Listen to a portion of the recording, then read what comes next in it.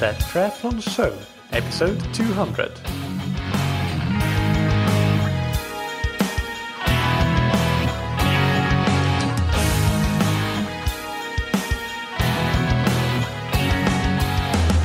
Hey, what's up everybody, and welcome back to another episode of That Triathlon Show, the podcast presented by scientifictriathlon.com. I'm your host Michael, and on today's episode I bring you another interview where I was a guest on a different podcast and replay it here on That Triathlon Show. And this interview is from my appearance on the Strong, Savvy, Cyclist and Triathlete podcast with host Menachem Broadie, who was a guest on this podcast in episodes 182 and 183. We discuss things like the importance of building a strong aerobic base, seeing the big picture and setting long-term goals, the correct execution of different types of workouts, an example training week for somebody training 8 hours per week, and how to keep your training sustainable for the long term, which is so important when it comes to improvements. There's quite a bit more as well, but you'll find it out in the interview. I really hope that you enjoy this interview, and if you do, make sure to check out the Strong, Savvy, Cyclist and Triathlete podcast, as well as Menachem's website Human Vortex Training and his social media to have a look at all of the content that he produces, which is really good. Before we get into the interview, big thanks to our sponsors Precision Hydration that you can find on precisionhydration.com. And one of their most interesting blog posts that I read recently is one on whether you should combine your carbohydrate and electrolyte drinks. The advice given by Precision Hydration is to get most of your calories from more solid foods because this approach typically results in less overall GI distress for the majority of athletes, especially in the heat or during very long events. The reason for this is probably that when you eat solid food like bars or chews, etc., and you drink only water and electrolytes, then your stomach is better able to control the rate that calories move from there into your gut and small intestine, where they are ultimately absorbed into the bloodstream. And this is the case because the food comes together as a bolus in the stomach, which enables slower digestion and absorption in comparison to only taking on liquids. You can read much more. There's plenty of great content on the PH blog and their newsletter, so check it out. And also check out their free online sweat test to get an estimate for how much you sweat and how much salt or sodium your sweat contains. You can then try your first box or tube of Precision Hydration electrolytes for free with the promo code ThatTriathlonShow, all one word, all caps. And big thanks to Roka that you can find on roka.com. Roka has recently entered the swimrun sport, and this is very exciting news. They have created a swimrun edition of their Maverick wetsuit line. And as you know, I really like swimrun. I'm actually a past Finnish swimrun champion, even though the competition wasn't very deep in that particular race. But still, it's something. And we have done several swimrun episodes that you can find if you search through the archives of the podcast. So definitely check it out and try a swimrun if you haven't done so before, because it's so much fun. It's such an adventure. And for me, as somebody who has dabbled in swimrun, to see that Roka has entered the swimrun market is really great. It will definitely help swim runners keep pushing the limits of what can be done in swim running across the globe, and also it will help all swimrun wetsuit manufacturers to up their game and keep producing greater and greater swimrun wetsuits. So a little bit of competition is great news in that sense as well. You can check out Roka's Maverick wetsuit line, as well as things like their tri-suits, swim skins, eyewear, etc. on roka.com, and you can get 20% off your entire order with the promo code TTS, all caps. Without any further ado, let's hear this interview that I did for the Strong, Savvy, Cyclist and Triathlete podcast with Menachem Broadie. Michael, thank you so much for joining us. I feel like we've already covered so much in the intro here beforehand. I feel like there's so much to talk about. Thank you, Menachem. It's a pleasure to be here. And it's exciting. I'm ready to roll, ready to get going. Well, there's been a lot that we've talked about before we jumped on and started recording. You've been doing that triathlon show rather, for quite some time now, and you're just starting to make your own appearances as a guest on podcasts. Do you mind sharing with us a little bit more about how you made that transition, or was it just something that naturally happened? Yeah, it was both. I mean, for one thing, for sure, like that triathlon show has become more and more popular and grown slowly but steadily since February or March 2017 when I launched it, and had very few listeners. And now it's definitely becoming one of the more popular triathlon podcasts in the world, I think. And that's something that's obviously been great to see. But also, it's so, as an athlete and as a coach, I always want to improve. As a podcaster, I also want to improve the results I get with my podcast. So improving the reach that it has, and getting on other podcasts has been one way of doing that. So in some cases, I've reached out to other podcasts in the endurance space, and in some cases, it's been more like a connection thing. Like I've had some people on my show, and then I end up on their interviews, like we're doing now, sort of. So I've been on some of those podcasts as well. So it's partially because of that networking effect, I guess, that it has happened. So it's been both. But in some cases, I've just reached out to a podcast that I think that I listen to and like, and asked if I can come on, and then if they agree, then I've been on as a guest, and it's been great. And there's always so much to learn. Just listening into that triathlon show, I mean, you clearly have built up from being a runner and having those overuse injuries and transitioning to triathlete. It's very clear that you've read a lot. You also are keeping up with the research. How have you found that transition of going from someone who's new to the sport and trying to figure out, okay, I believe you kind of put it, can a complete nobody with no genetic gifts for endurance sports and lacking a long background of training one day become a professional triathlete? How did that transition happen, and how have you progressed the last year and a half since you started that podcast? Yeah, well, I mean, I started triathlon way before the podcast, but I'm still fairly new to the sport. I'm 4 years into the sport, and before that, I was doing running, but still recreationally. So my first marathon, for example, was just below 4 hours. I just broke the 4-hour mark, I think, and then I got down to a 250 marathon with many years of training. But for a long time, it was just recreational, 45 times per week, and I wasn't consistent throughout the year. I would have a month when I didn't run, etc. So, but I got more and more into endurance sports through that running career. But then, unfortunately, as I was improving and getting better results, I also got injuries, and that's how I transitioned in 2015 to triathlon, and started to just ride my bike or get a bike and ride a bike, and then learn to swim.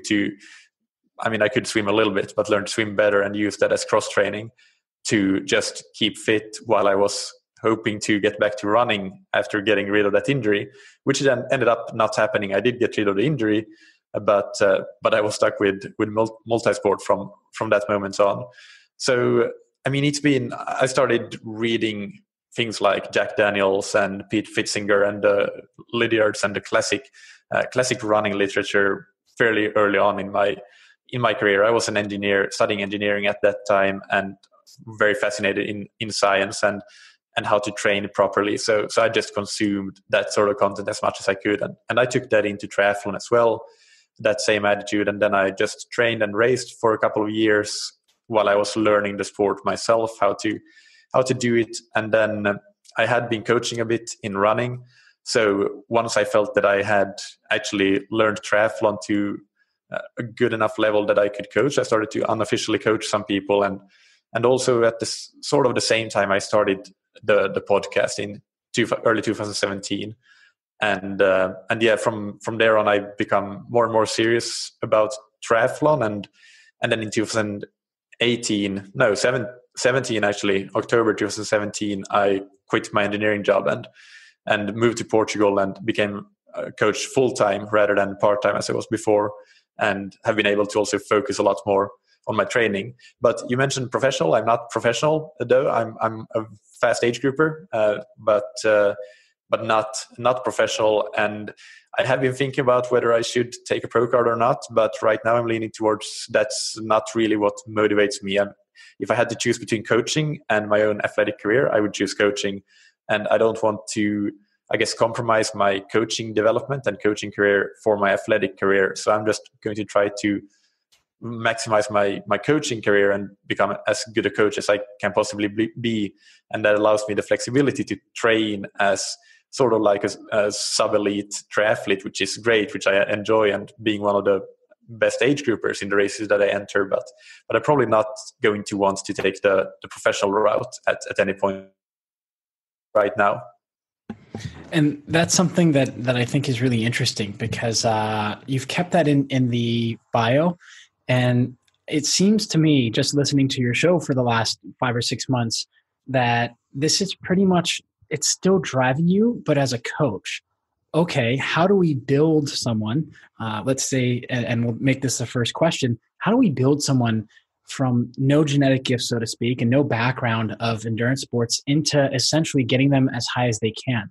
So the question would be then, you took this as your own question when you were coming in as an athlete, and now you've recognized that coaching is the passion, and you're still competing at a very high level. So the question is, how do you look at building the aerobic engine for endurance performance by using volume, frequency, intensity? How do you find that happy blend for your athletes? And how have you come upon that the last couple of years in your own training and coaching? Yeah, for me personally, I've just found that consistency over time is by far the most important driver of improvements in endurance performance.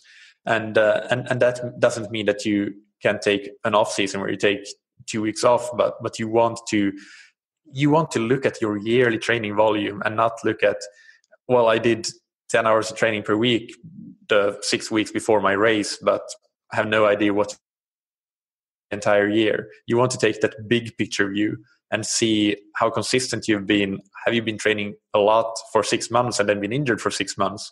And that's the kind of cycle that I've been in before, both in running but also in triathlon. I've had my running injury, sort of the same injury actually, which ended up being kind of an interesting one, which I still have, although I'm not injured, but I still have the same structural flaw in my knee that caused that injury. So we'll see if it rears its ugly head at some.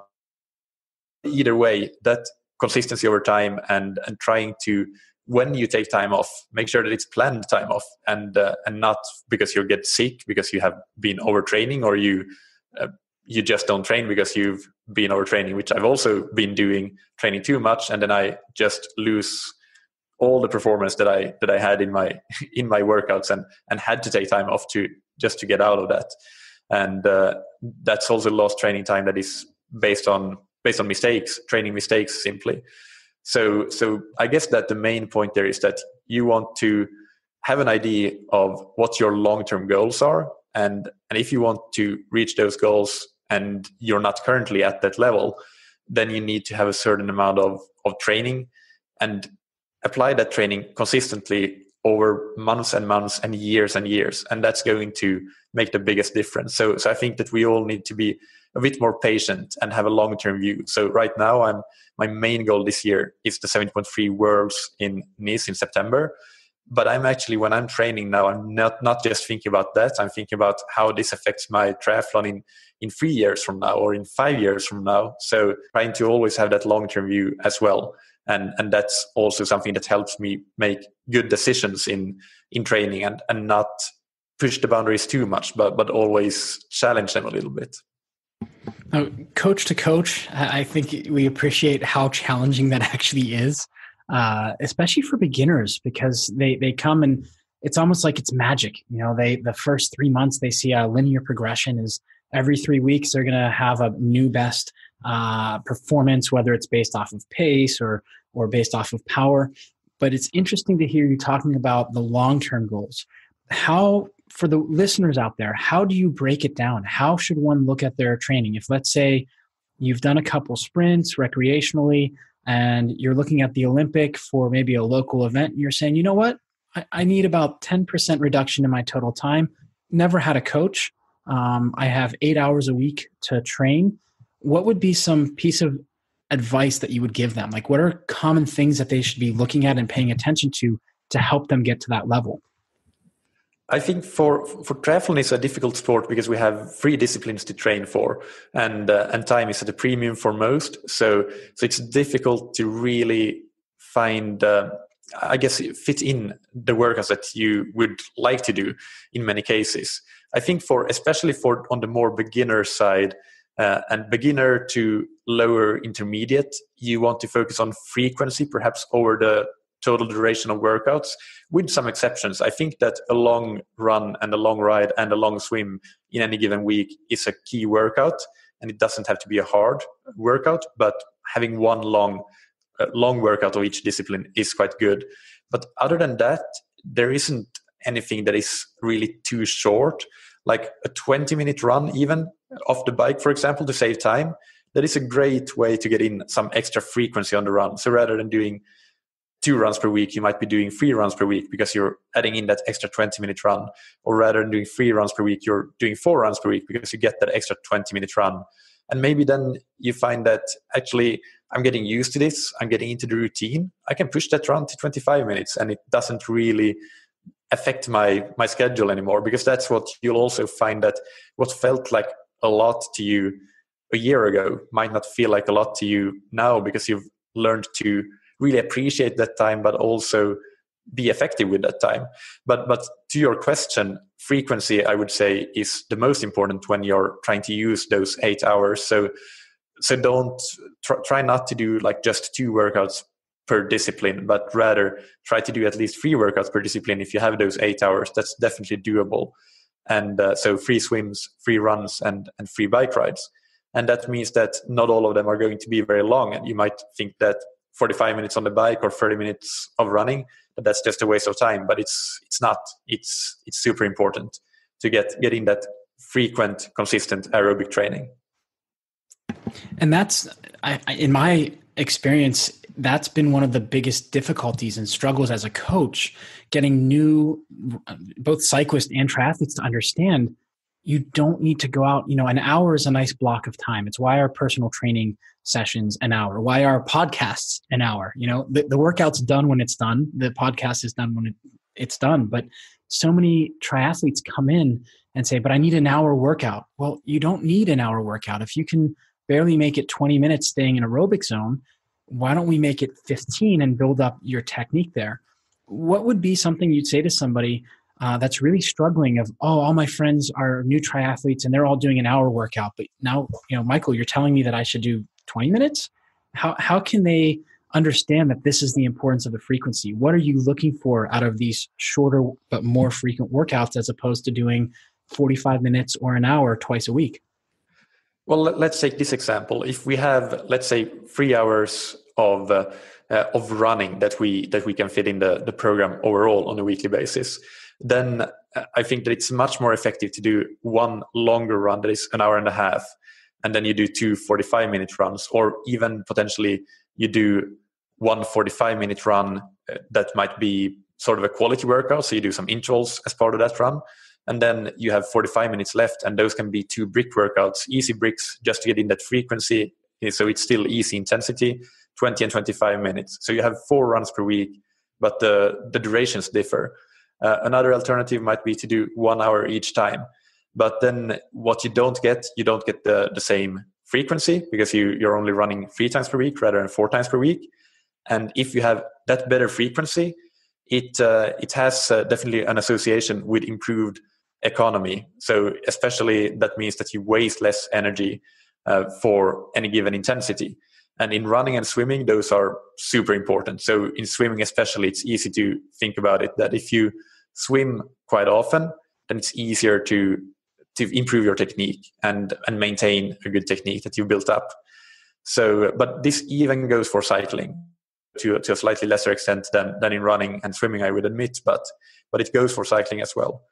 And the other thing there is that you do get that longer workout as well, the 1.5 hour workout, which probably will stimulate some adaptations that you don't get from an hour workout. And then at some point you might get really used to the 1.5 hour workout, and then you might want to try to push it to an hour 45 instead, and maybe redistribute your time So if you still have that 3-hour time budget, then I would say that, yeah, as you get to a more advanced level and depending on your race goals, like for a half Ironman, for example, maybe I would prefer to use an hour 45 minutes for that long run and then remove one of the brick runs so we can do that. But this really depends. But for that beginner, I would definitely try to stay on that side of frequency. And when you compare apples to apples, so you have the 3-hour time budget for running, that case that I described with varying durations but good frequency and also good variety in intensity, that is going to be much more valuable than 3 times 1 hours. Even though you might have 3 times 1 hours, there's nothing wrong with that. You might do 1 intense run and 2 steady runs, easy runs, aerobic runs, but it's still, in my opinion, not quite as valuable as getting that extra bonus of added frequency and that long run as well. So let's break that into an easy take home, because there's a lot there. What would you say, age group triathlete, just getting into Olympic distance, maybe this is their second year and they're looking to be more competitive. They have 8 hours a week to train, no history of injury. They're starting to lean out a little bit. What would be your recommendations for building that base in April, May? As far as how to break down those 8 hours within that training week? Okay, yeah, that's a good one. So I think cycling can usually take up, if you're like sort of a good not a good all-rounder, but you're a well-rounded athlete, so you're fairly similar across the disciplines in terms of your ability level. So then I would say that cycling can usually take up somewhere between 40 and 50% of the training. Even for an Olympic, at least if you're looking for performing in that race. If we look at long-term development, perhaps you might work a bit more on swimming or running, but let's put it at 50% here, because the math is easy that way. So you would be biking for 2 hours, and then perhaps you'd be running for cycling for 4 hours and running for 2:15 to 2:30 and swimming for 1:30 to 1:45. And I would try, if you have 8 hours, that's sort of like right in the sweet spot where it probably is possible to get to 3 workouts per discipline per week, which in my opinion is a great number, great benchmark to shoot for. Like if you have 6 hours per week, then maybe you go 2-2-2, because it might not be possible to do much more than that. But with 8 hours, you can do 3-3-3, which is a much better. You get that increased frequency, which will make a big difference. So in terms of the bike, then I would do 1 2-hour long ride and then 2 1-hour rides. So, and at least, well, one of those would be an intense ride. So it would have some sort of interval work.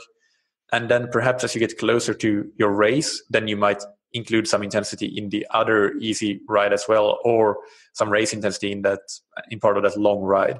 But for most of the year, I think that you should, with that time budget, use mostly the 2-hour ride and one of the 1-hour rides for just aerobic development. So staying at a lowish intensity, and then one of the 1-hour rides is going to be where you go really hard. On the run, if you have let's say 2.5 hours, I would do one run that is 1 hour 15 probably for an Olympic distance budget. And then you could have a second run that is 45 minutes, and that could be your quality run with intensity. And then you would have a 30-minute run, and that could be a standalone run, especially earlier in the season. It could be just a standalone easy aerobic run. And it could also be a brick run. And for most of the year, that might be just an easy brick run. But then again, closer to race, you might add intensity to that. So add some race intensity after a race intensity bike workout, for example. So that would be the run. And then the swim, we had 1.5 hours. So this is where it gets a little bit tricky, because that's not too much time really to distribute over free workouts. So you could do 1:45-minute swim and then 1:20 and 1:25. I'm not sure I'm a fan of that. I would maybe just simplify it down to one swim that is 50 minutes and one that is 40 or something like that, or 55-35. And depending on the level of the athlete, if they are fairly good technically, I might include intensity in both of those swims. If not, one of them would be completely focused on technique, and the other would be a mix of technique and some sort of intervals. And that could be, and the other one that's completely focused on technique, I want to rephrase that. So completely focused on technique and aerobic endurance, so very easy swimming. And that might be difficult. So if it's difficult to swim easy at all for that athlete because of technical limitations, then it might be just focused on technique. But if the athlete has an easy gear, then it would be a mix of that technique work plus easy gear work. And the other one would include intensity, although not all of it would be intense swimming, of course. But that's sort of how I would break down that sort of template week on that time budget. And we have a little bit of a different approach as far as the intensity within. So I agree, with everything you're saying. I think for beginners, it's building that aerobic engine, giving them that focus and technique. I think you said technique a dozen times there, and I really want to bring that out for the listeners, because we all like to get in the water and swim hard and it feels nice, but putting in the 15 or 20 minutes of technique work consistently really helps immensely. Those times come down, the perceived exertion comes down. How do you vary the intensity for where that athlete is based off of life stress or work stress, not sleeping well? How do we know that going into that workout, this is the intensity for today?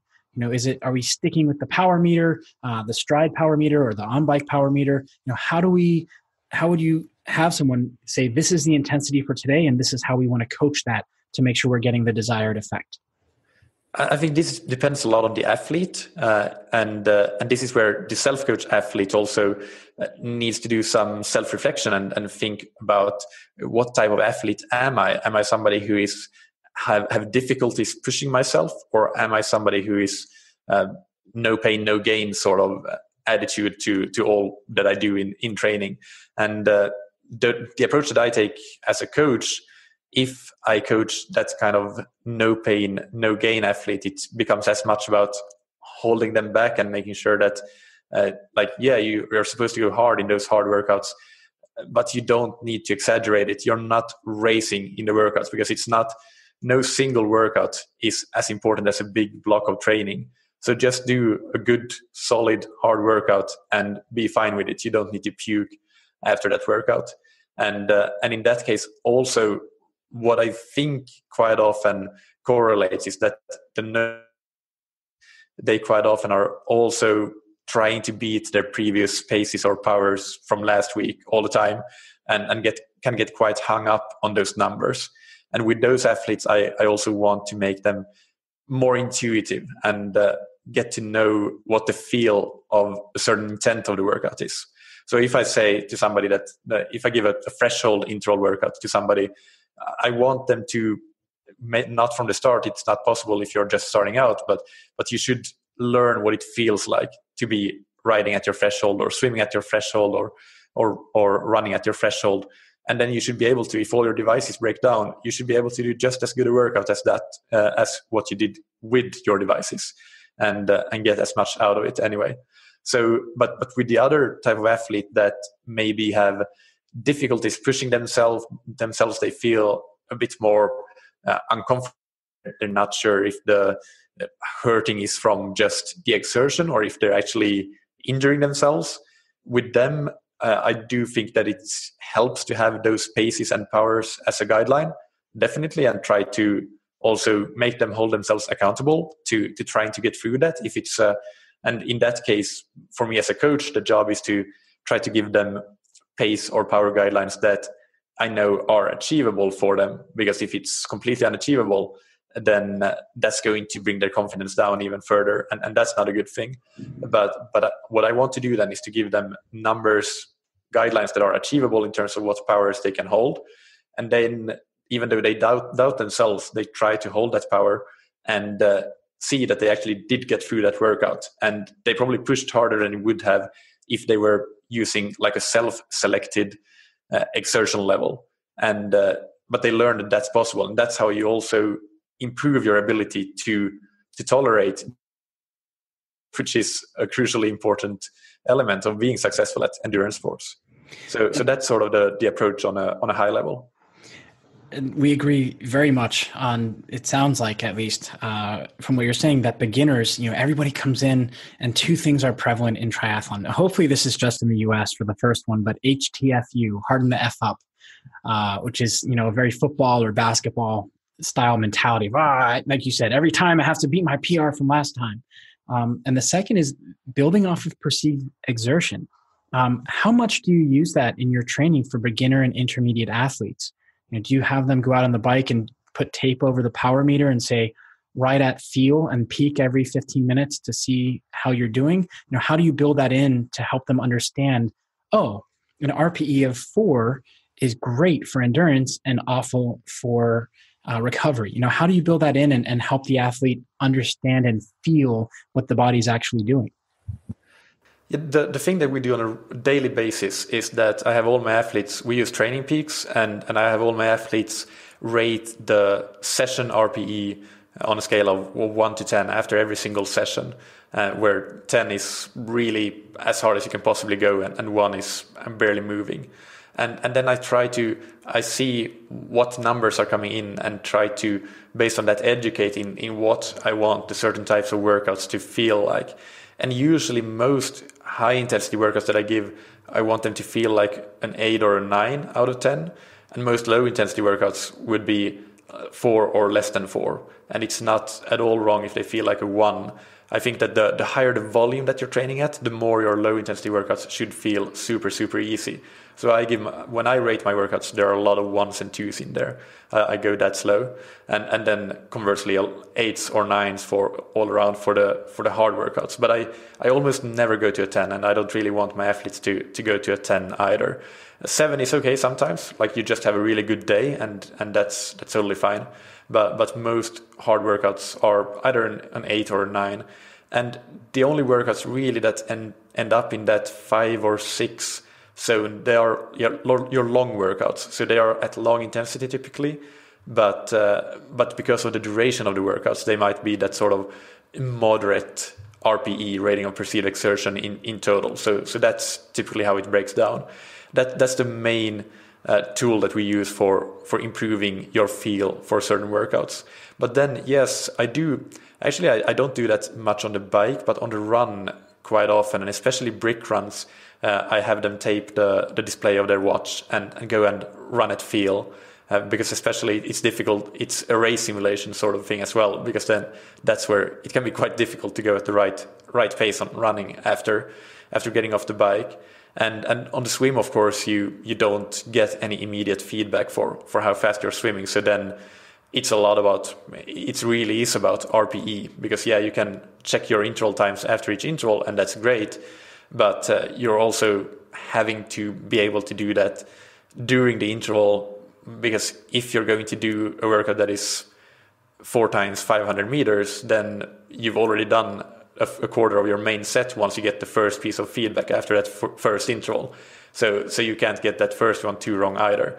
So swimming, I think, is good in that way, that if you should take feedback after each interval from the watch on the wall or the watch on your wrist to see how hard you went and what it felt like, and that's how you learn pacing with time. Cycling, I think that's really where I don't have any particular tool or way that I use. Yes, I would be completely for taping the display of the bike computer in some workouts and using that. It's just that that's not something that I've happened to be to use very much. But that's a great way to do things. What we do there mostly is just having those discussions around how hard a workout should feel. Like when I get comments that this was really all out, I could barely stay awake after an hour after the workout, and I still had the rest of my day to go through, and my legs were jittery the rest of the day, etc. Then I know that, and the session RPE was a 10. Then I think that okay, you probably did go a little bit too hard, and conversely, like if you have comments that indicate that they went too hard on an easy ride or too easy on a hard ride, then we discuss around more specifically around those sort of perceptions and what those workouts should feel like, and that's, I guess, a conversational tool really that we use mostly to dial that in. So it sounds like the RPE is very much a driving force. So I'm sure you're aware Training Peaks introduced the happy to frowny face, and that was revolutionary. That was something my coach had me do back in 1999, 2000, was, put a how you felt today, average face, upset face, or a happy face. It sounds like you're really relying much more on the perceived exertion of how that rider is feeling rather than chronic training load or training stress score, which I know is, everybody's so focused on that data. How do you explain this to the athlete that it's not about chronic training load? It's not about your training stress score necessarily, but it's how you feel for that workout. Well, to take it a step back, I rely mostly on actual performance data. So that might be races. It might be time trials, like doing your classic 20-minute time trial or an inside performance test or something else. So, and just the regular training that you're doing. So if you're doing, and that's why we can't get too hung up on my VO2 max power is 400 watts. So I'm going to go at 400 watts no matter what. No, you should know what your VO2 max efforts feel like. And then if I give you a workout that is 10 times 2 minutes at VO2 max, maybe I give you a power range. I usually do that for my athletes, but it's a range. And then they go, and they know as well that if they feel that it's too easy or too hard, they adjust the workout. So, well, if it feels too hard to stay in that range, then probably they need to back off and do a completely easy ride. But if it feels too easy to stay in that range, they are allowed to go above that range. They still shouldn't completely kill themselves, but that's just a sign that they have improved fitness-wise. So if you manage those 10 by 2 minute intervals at 400 watts a month ago, and now you're doing 415 watts for them, then we know that and the rate of perceived exertion is the same. Then we know that, okay, this is likely your fitness has improved, especially if it happens repeatedly, like at least twice. So that's I guess the first sign that performance has improved. We can see it already in the workout performances when we have similar types of workouts that you repeat, and it's typically in those harder workouts. But we can also see it in, for example, the heart rate for your long run or your long ride when it goes down at a similar sort of pace on a similar sort of course and conditions. But in terms of CTL let's take it to the frowning faces first. Yes, those are brilliant. I love them, and it's very important that the athletes use them as well. Just session RPEs from 1 to 10 that we just talked about. So those are really good, and I think that on general it's normal to have bad days. It's a few of them, and it's normal to have very exceptional days. But most of your days really should be neutral days, or are usually neutral days. So, and I think that's especially when you know that you're striking the right balance of getting the volume that is right for you. Because it's easy to have a lot of happy faces if you have a volume that is not challenging you at all. Then it becomes a lot easier to always have happy faces. And sure, if you're time limited, that's totally fine. But if you want to get the most out of yourself, then I think that at that point, when you feel that every workout is a new PB, and it actually is potentially, then maybe you need to push yourself a bit more, not necessarily by intensity, but by just total chronic load, and not in terms of the number that we see in Training Peaks, but actually just what we do out in the field. So increasing the total training volume. So in terms of that chronic training load, I use it. It's a tool in the toolbox, but it's not one of the most useful tools. It has its uses for sure, but there are many tools that are more useful. So I prefer to look at duration. That is the main thing that I look at, because I know that if I give an athlete 10 hours of training per week, I know that I'm going to stick to certain principles regarding their low intensity and high intensity and moderate intensity distribution. So a 10-hour week is directly comparable to if they did 8 hours per week on average the previous year. So I know that, okay, we're improving our chronic training load year on year because now they're doing 10 hours per week. Whereas the chronic training load is quite sensitive to thresholds not being correct. It really relies on that. It also relies on a lot of other things, like for example, normal receiving. If you go out and ride like a a very hilly course, for example, or a drop ride or something like that, it can be very hard, sure, but you can get artificially inflated normalized power that gives you an artificially high TSS that's not as much as beneficial as the TSS that you get might imply, especially not when compared to just an easy endurance long ride.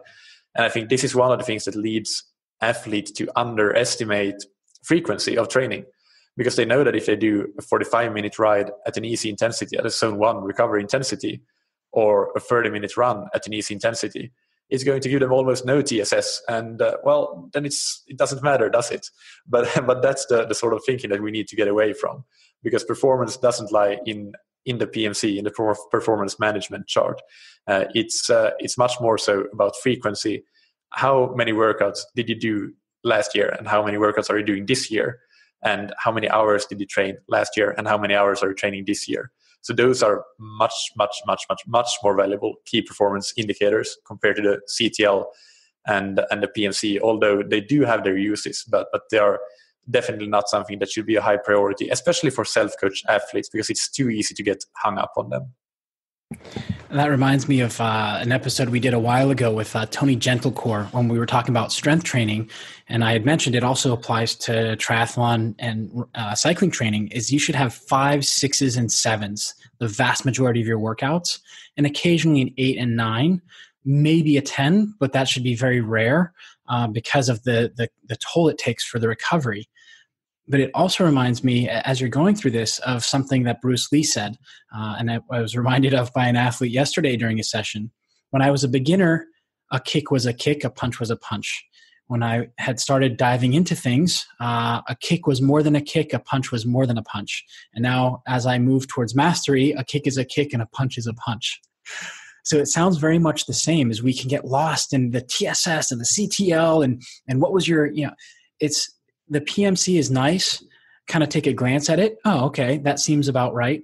But really it comes down to the frequency, the intensity, and are you doing your workouts properly? And that's really very simple when you look at it from that perspective, is it not?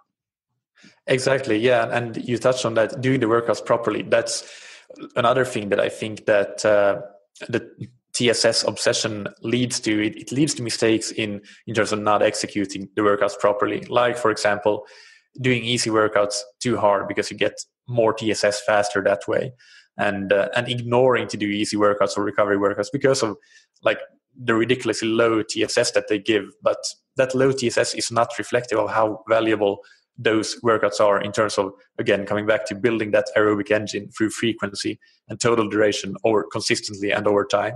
So yeah, completely agree. Well, let's dive down into that. And that's something that throughout the time of my working with my athletes, they all notice, is that we go from a fairly loose consistency of how the workouts are written to a little bit more rigid. And then during the racing season, especially for the professionals I'm working with, there's really, here's the time that you need to hit in total for this specific system. And these are the rest periods you're to have in between, but just get it done. So can you talk a little bit more about the workout execution and how you build this in? How do you make it so it's not too rigid, not too loose, allowing the athlete to get what they need out of that specific workout? Yeah, sure. So if we start on the low intensity end, so your low intensity workouts. So I do use training zones and both power, pace, and heart rate zones. And I think on low intensity, and I don't necessarily say to an athlete that you have to use this or that or that. I think that it's always like you can have everything and you can look at everything and blend the information, because training zones, like your zone 2 heart rate is not going to exactly overlap with your zone 2 power necessarily. So I think that it's quite good for athletes to actually look at everything, assimilate that information and make a judgment call in the workout with a variety of inputs. But I think on the low intensity side is where heart rate is very, very valuable and quite underrated, because the world is becoming more and more obsessed with power. Power is great, it really is, but on the low intensity side, heart rate can be just as important, because you're not looking to go at any specific speed or power necessarily. You're just looking to get the work done, spend time on feet, time in the saddle, time following the black line in the pool, and do that at an intensity that is very sustainable, that is not taxing your different metabolic systems. You're just building that aerobic endurance without causing any undue stress that's going to take longer to recover from, even if it doesn't feel that hard to go at that sort of semi-hard gray zone intensity. So I think to sum that up, I use heart rate and or power, and typically it depends a bit on who the athlete is again. So with that more unconfident beginner athlete that have difficulty pushing themselves, I might feel okay with giving them sort of pace zones, and especially if I know that they go and do their runs on flat roads, and on power, it's of course it's regardless of the terrain really. Whereas the athlete that always want to push power and pace numbers, so I think that even if you have a certain heart rate that you're trying to hit or a certain power that you're trying to hit, an easy workout, unless it's a 4-hour long ride, this is all relative, right? A 2-hour long ride can be a hard workout for a beginner, but for somebody who's been in the sport for a long time and training for maybe half Ironman, they've done a lot of 3-hour rides in their days. They've done some 4-hour rides. So a 4-hour ride, sure, that doesn't feel easy all the way necessarily. But those bread and butter 1 hour, half an hour, an hour and a half maybe workouts that you might be doing on almost a daily basis at a low intensity, even if you are in the right power zone and you are in the right heart rate zone, if you feel that you're working hard, that your muscles feel a bit like jelly, or that you're feeling like you're swimming through some thick pudding when you're in the pool or something like that, then just go easier, because those workouts shouldn't feel hard, because that's also going to add, in particular, mental stress, and it might be a sign that you're already a little bit. So I would still say complete that workout, but then tell your coach what you felt like, give that honest feedback, and that's when the coach needs to, and you need to take that decision together. What does that mean? Are you pushing the boundaries a bit too much? Do you need to dial it back? Or was this perhaps more of a one-off, maybe a bad night's sleep, etc.? So that's why. But the important thing there is to not just blindly follow the power zones, because it's going to be even harder then, and you might just get over that edge in that case, and really move into some non-functional overreaching. And this has happened to me on several occasions, which is one of the reasons that I've learned that the integration of all this information, heart rate, power, pace, and RPE, is so important. And it's not just about one or the other. Then in terms of I'll let you jump in here if there's anything about the low intensity workouts that we should dive deeper into or clarify. No, I think you hit it spot on. And I think that too many athletes are so focused on power. One, they ride too hard. They're like, oh, my endurance, my upper end of endurance is X. They feel bad being passed by, especially on their recovery days, by, their grandmother with their Yorkshire Terrier in the front basket of their beach cruiser.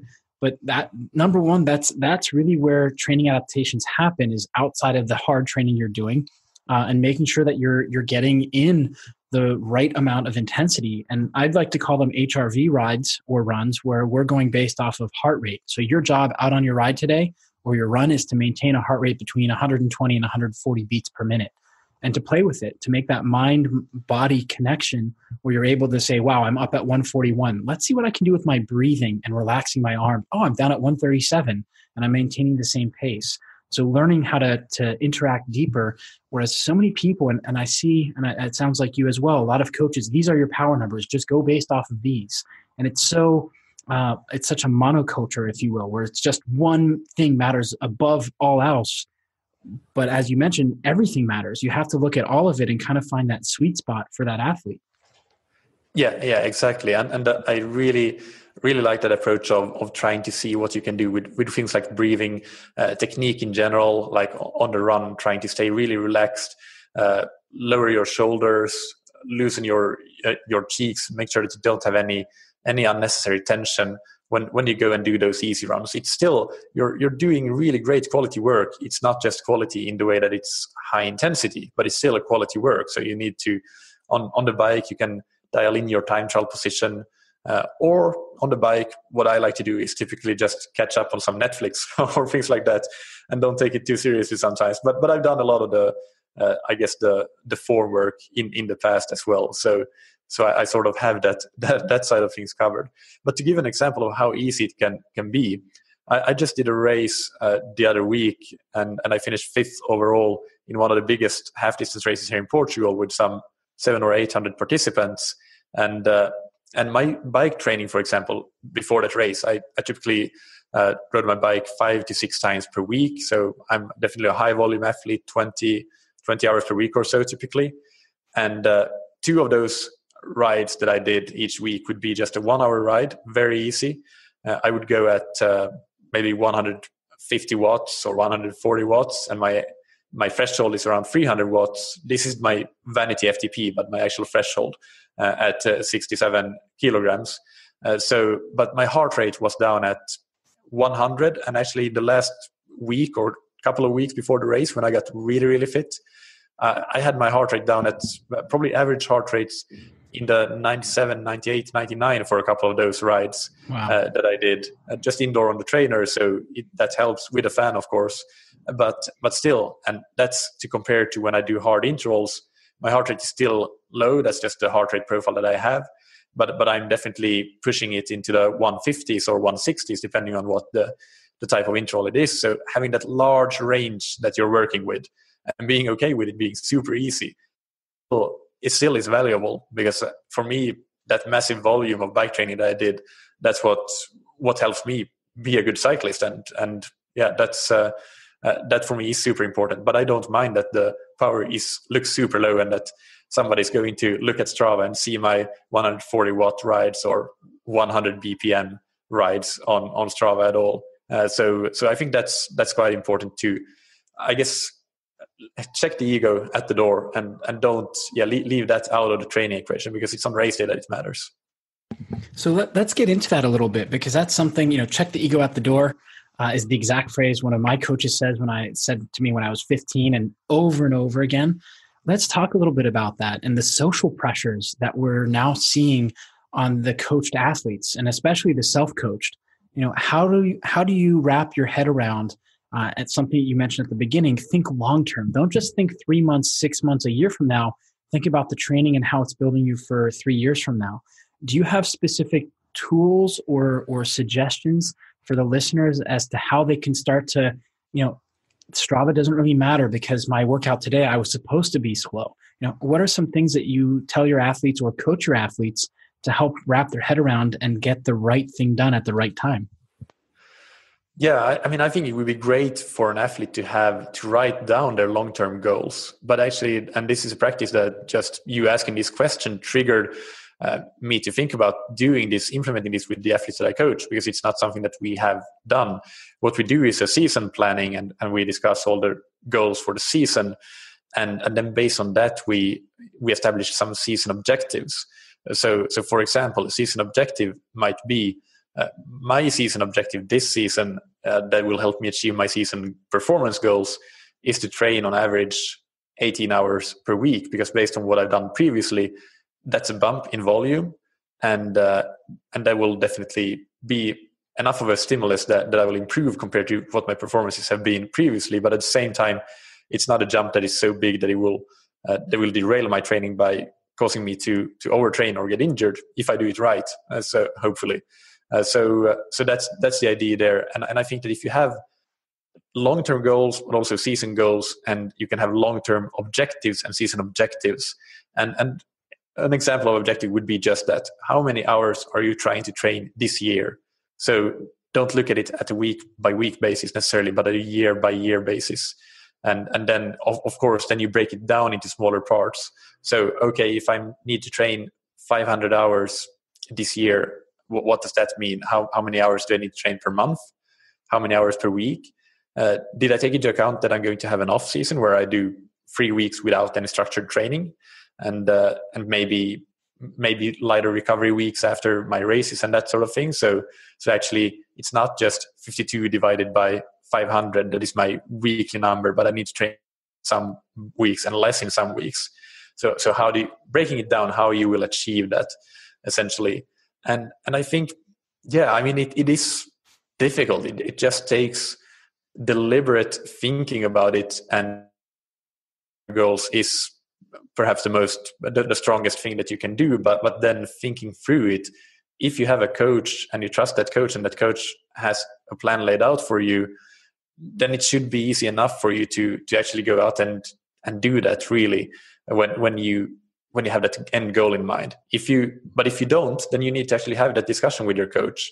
Ask the coach to explain to you why it is important that you do whatever that training prescription is, and not go too hard. If in this example we're discussing easy, low intensity rides versus letting them become moderate. So having the clear understanding.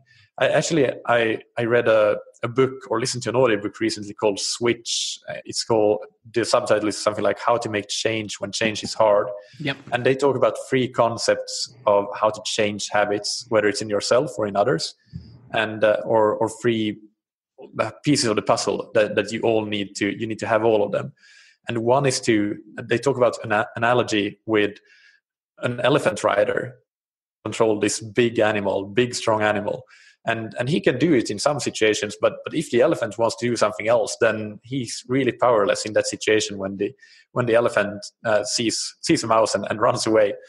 So the thing that you need to do if you want to make change and change the habit is you need to motivate the elephant. So the elephant, in this case, it is an analogy for our primitive brain and our emotional parts of the brain. So you need to have that motivation, and that would be like visualizing yourself qualifying for the World Championships or whatever your big goal is. Having a photo of the World Championship finish, and perhaps putting your triathlon photo next to it, and looking at that every day, and knowing that that's what you're working for, and getting that emotional kick out of somehow. You need to figure out how to do that, but having that emotional part of it in place.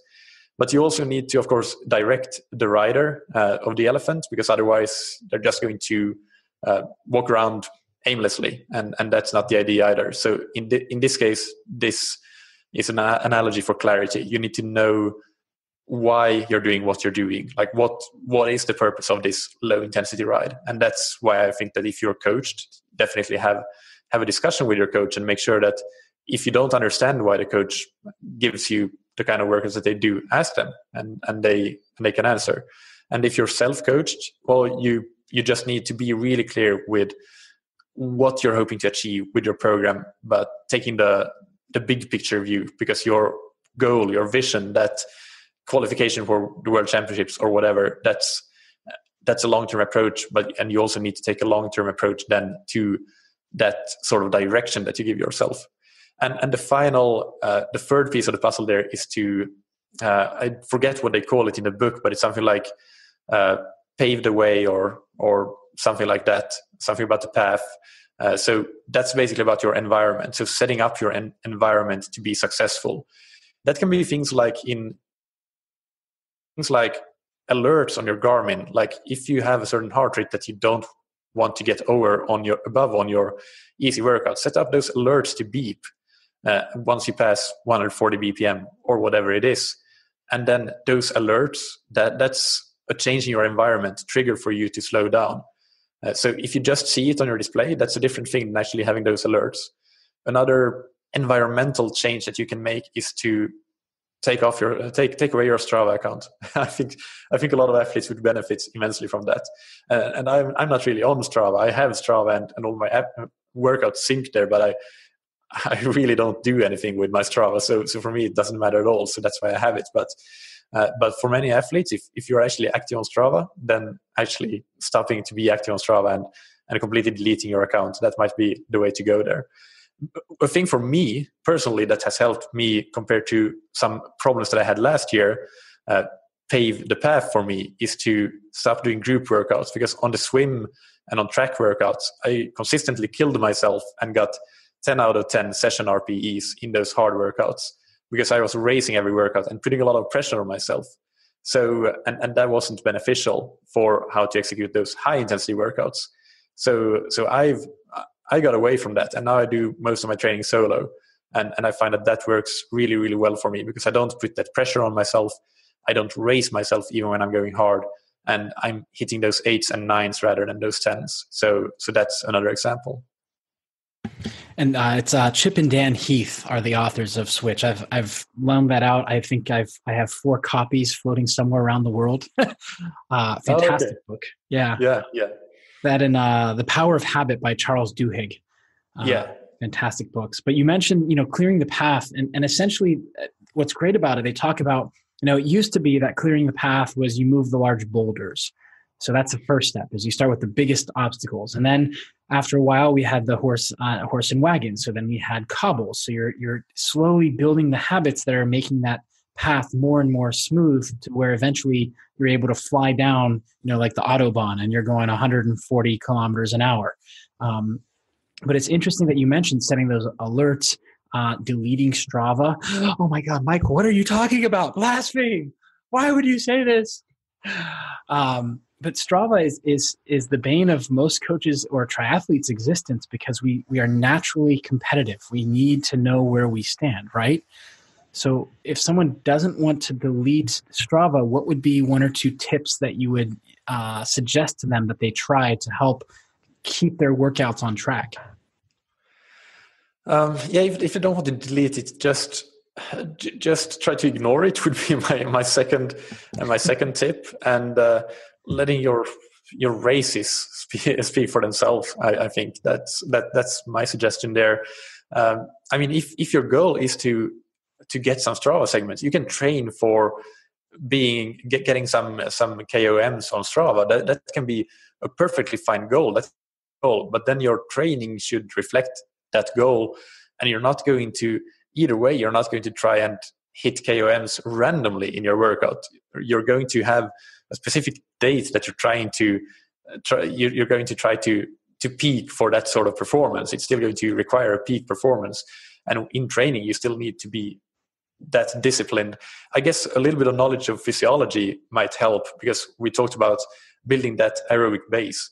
If you have a long bike ride, let's say you have a 3-hour bike ride, and you do most of it easy. You do most of it in zone 2 where you should be, but then you have a couple of Strava segments that you like to try to push it on from time to time.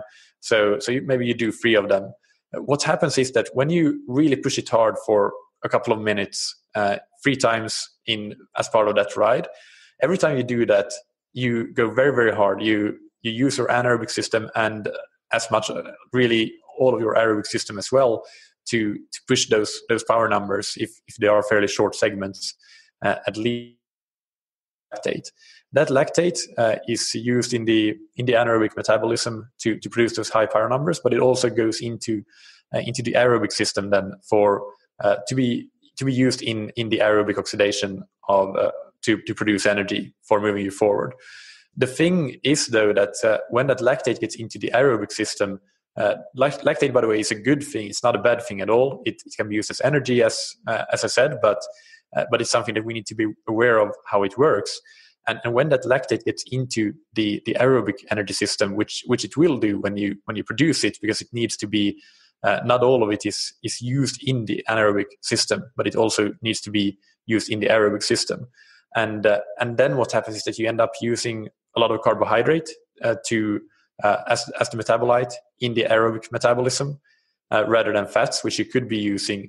And you are going to be using the goal as an endurance athlete is to be using a lot of carbs and a lot of fats. Like, you just need to be able to produce a lot of energy, period.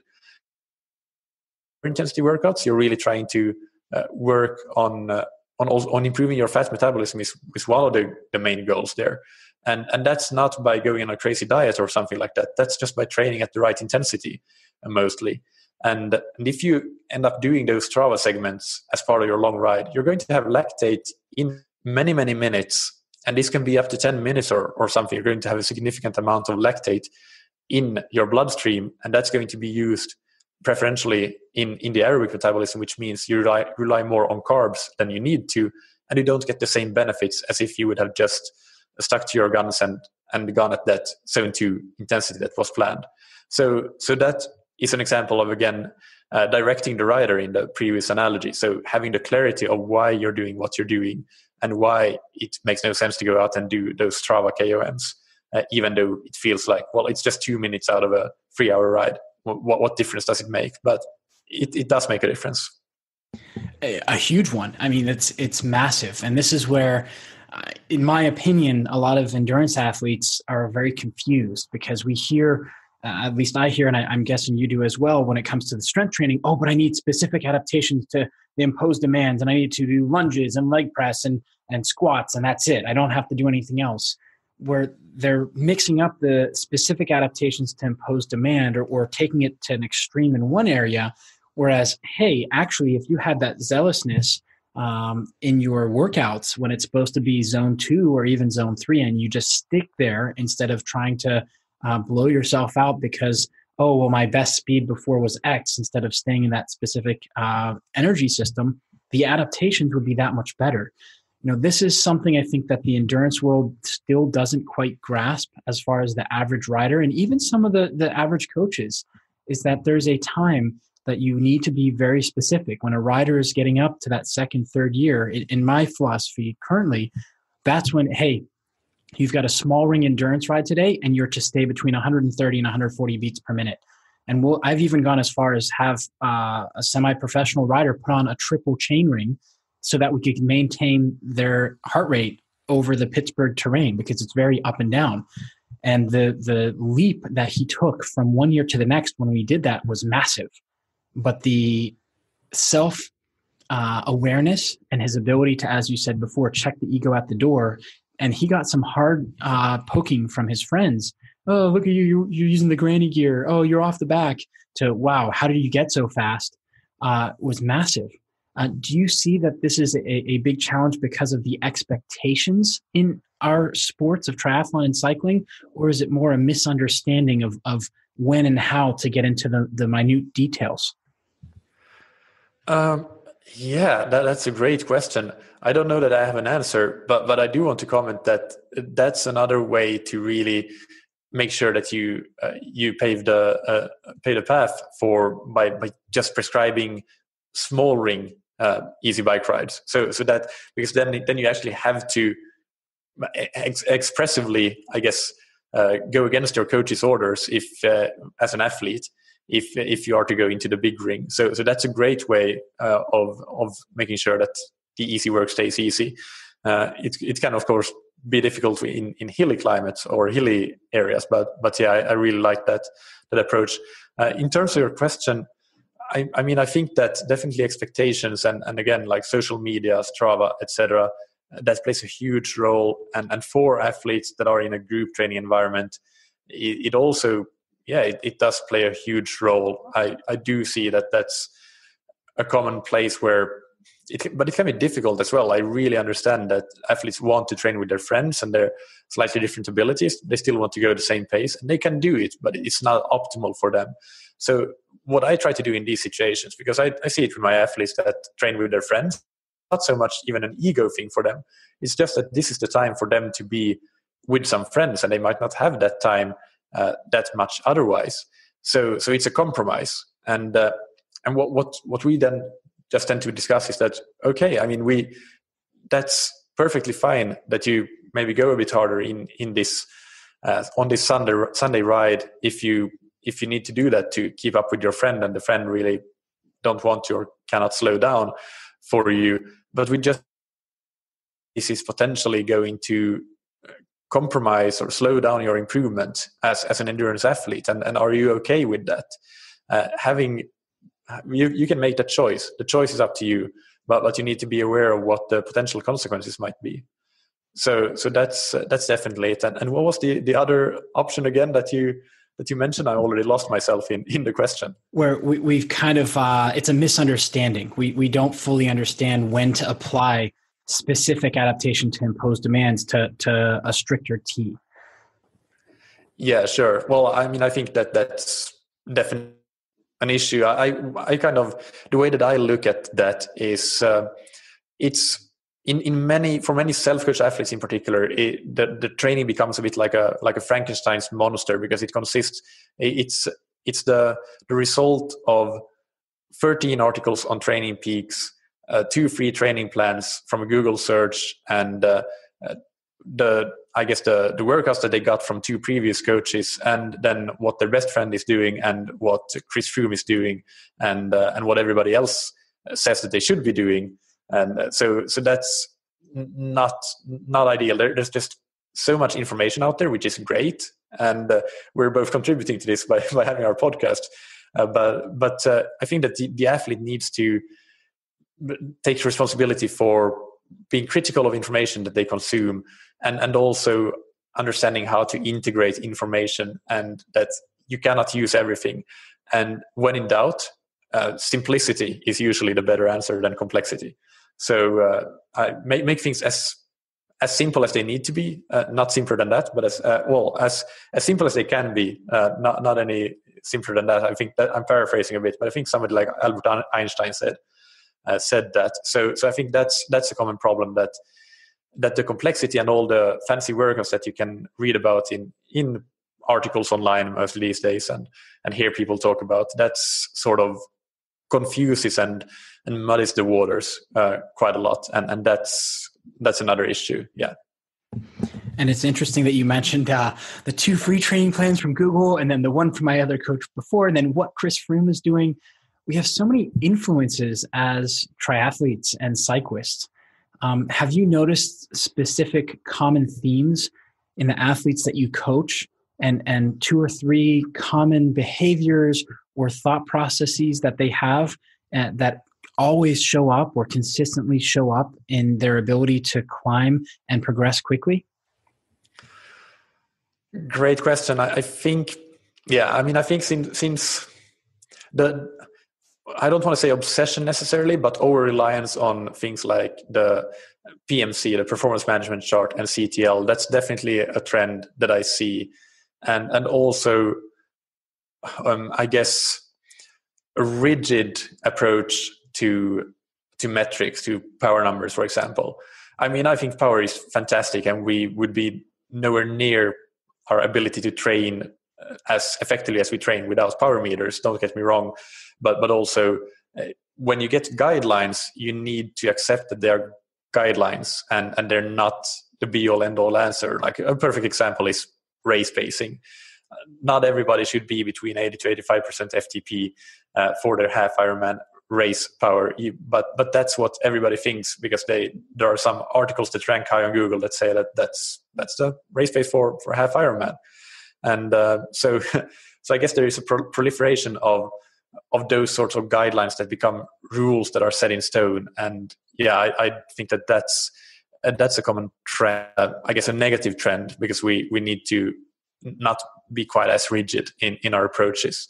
But as for I think turning that question to what the common themes in terms of improving, I think long-term goals, that's something that I see, that the athletes that have long-term goals, they really seem to do better, and but they manage to stay consistent much better.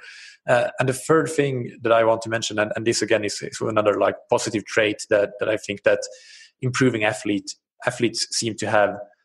They have a great, actually I want to mention 2 things: great enjoyment for the sport and for the process. So going through the process of training and not putting too much pressure on themselves to beat themselves or beat their previous performance records from the last week or last year every single time, just going out and enjoying the training.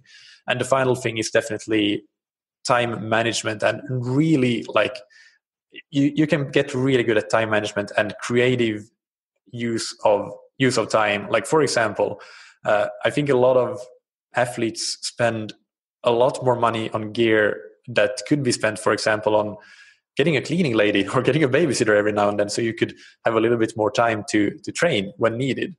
So making the right sort of decisions there in that area. So prioritizing becomes important. Yeah, so the cleaning lady would be an example of how you can buy yourself a bit more time. But of course, you can also make yourself more time for free. in various different ways by just effectively planning what you're doing. So sitting down on Sunday night and looking at the week ahead, but also doing it way more in advance, letting your coach know when you will be traveling for work, and so that we can plan an easy week for that week, and then the previous week can potentially be a bigger week that you can train a lot more, and then you'll recover when you're traveling. So yeah, I mean, time management and enjoyment for the sport, and having those long-term goals. Those would be three important attributes that I see in athletes that are improving, and also being coachable. But that doesn't mean that they rigidly follow every word that their coach says. They can question it, and we can have a discussion around it. And sometimes we think is best. That quite often happens, actually. But those are some of the most important qualities, I think.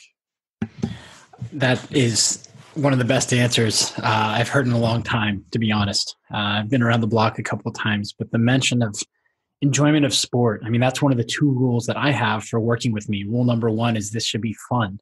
It doesn't mean you're going to have a smile on your face and you're laughing and giggling, but it's going to be hard work, but you're going to enjoy the process. And 2 is communication. I love the fact that you mentioned that you should not blindly follow what your coach is telling you.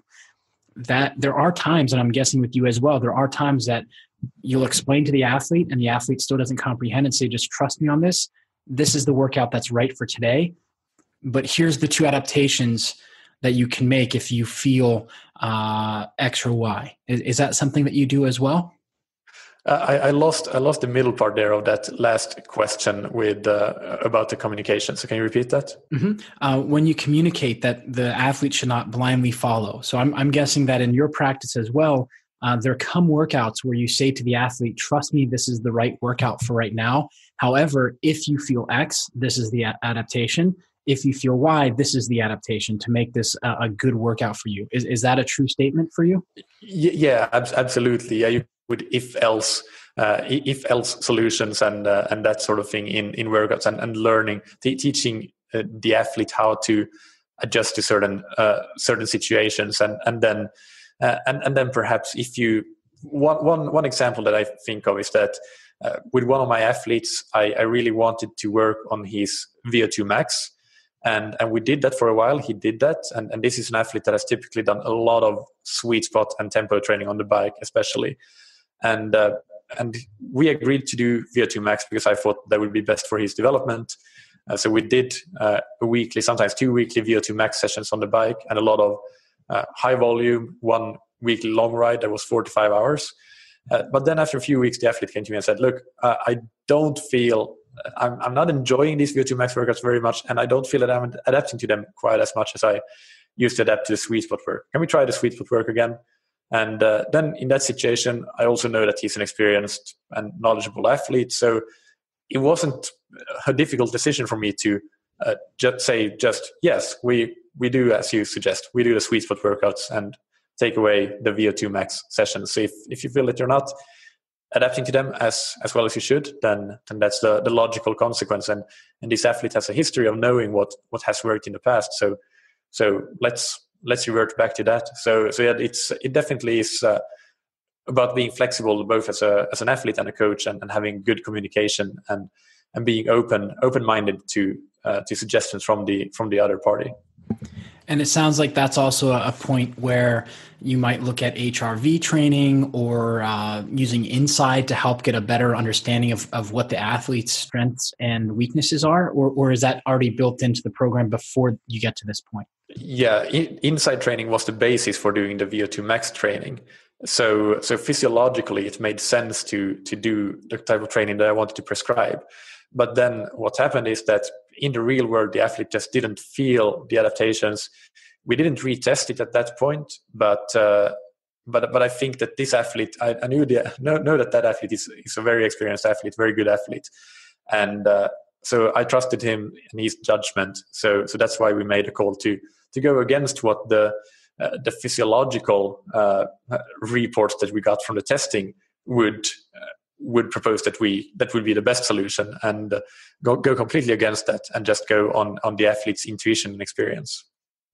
And that's the art part of coaching, which I think is being lost, in my opinion, is being lost today, where so many people were like I was the first half decade that I was coaching. Show me the research and then I'll do it. Well, it depends. Each athlete is a study of one, and you have to really understand that athlete. Some beginner athletes may say they know what their body needs, and we all kind of have a feel. And that's where that art comes in as a coach, where, okay, well, let's talk about this and looking for those markers. Is there anything in your metamorphosis, we'll say, as a coach that's really found you or brought you to finding that blend of art and science is much more gray as opposed to black and white? I mean, I would say that the biggest influence on that is all these conversations that I have with people like you on podcast interviews. All the interviews that I do for my podcast especially has given me access to so many of the greatest coaches in the world, and seeing how they all do things slightly differently. Also, some of them specifically talk about those different approaches that they take with different athletes. So just seeing that in the real world, there is no single formula that works for everybody. And there are great coaches, the most successful in the world, that do things completely differently from one another if they have their favorite approach. So that just shows that there are different approaches.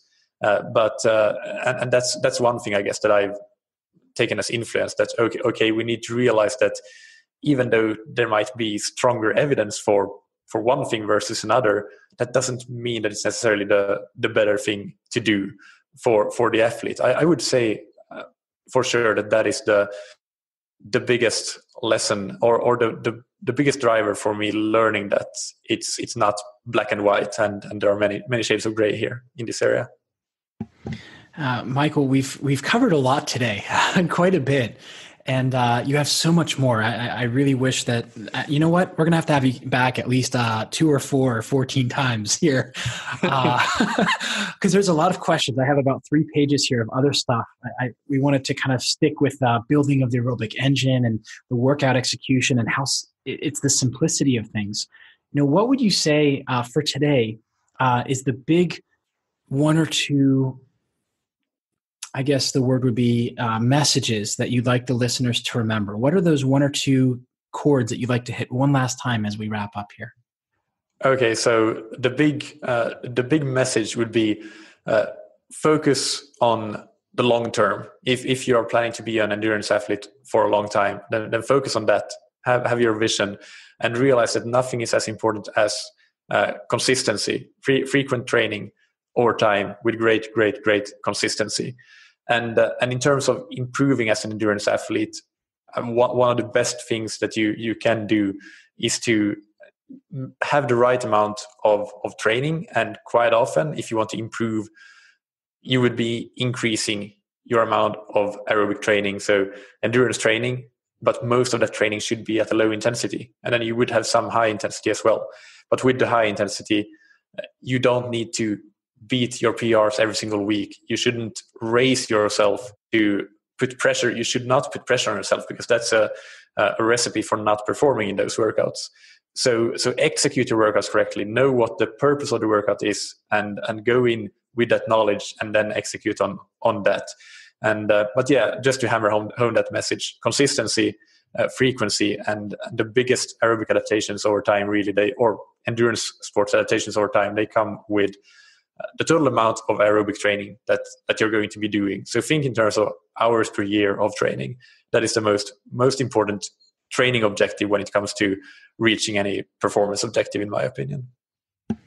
And Michael, you have a ton of resources on scientifictriathlon.com. Are there any in particular that you're promoting right now, or you'd like for the audience to look for? Because you've got some awesome offerings there, pre-made training plans. You also do the inside training as well. What types of things do you offer for the listeners who are interested in working with you? Yeah, so I have pre-made training plans, either on Training Peaks or as PDFs. And then I have the inside testing, so the critical power testing on the bike. So that can be done at home with a power meter or on the road, but remotely. So you don't need to go to a lab and get that metabolic testing. And that can be great if you want to learn specifically about the right right intensity to do your training, although that still only integrates power, it should be said. So it doesn't give you license to forget heart rate and RPE as we discussed already. And then finally, I do coaching. I'm currently not coaching at the moment, unless you are a professional athlete or a budding professional athlete. Then we can have a talk, because then I'm interested.